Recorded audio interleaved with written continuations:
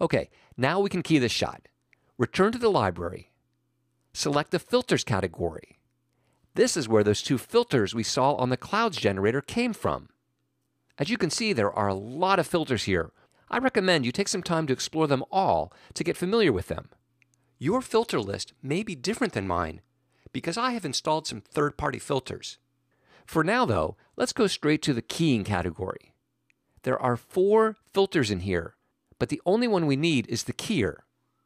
Drag it onto the Rachel video clip layer.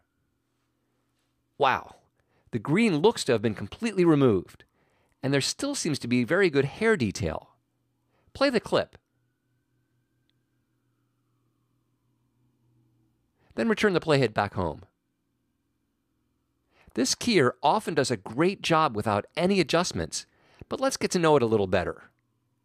While the HUD has a bunch of interesting controls, I prefer to work with this filter in the inspector because the inspector shows you all available parameters. So press F7 to close the HUD, then press F3 to go to the third sub-tab of the inspector, the Filters tab.